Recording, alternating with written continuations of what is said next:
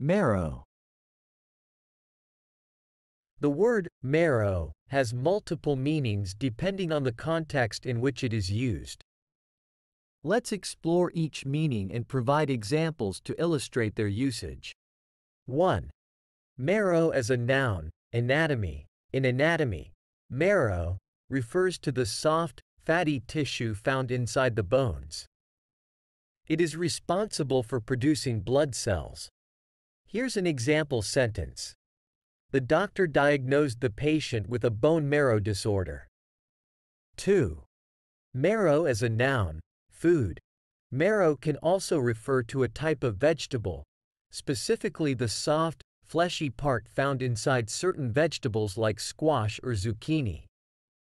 It is often used in cooking and can be stuffed or added to soups and stews. Here's an example sentence. I made a delicious stuffed marrow with cheese and breadcrumbs. 3. Marrow as a verb. As a verb, marrow means to search or dig into the core or essence of something. It implies a deep understanding or exploration. Here's an example sentence.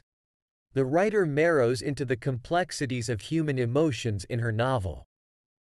Overall, marrow can refer to the soft tissue inside bones, a type of vegetable, or the act of delving deep into the essence of something. Understanding the context in which the word is used is crucial to interpreting its meaning correctly.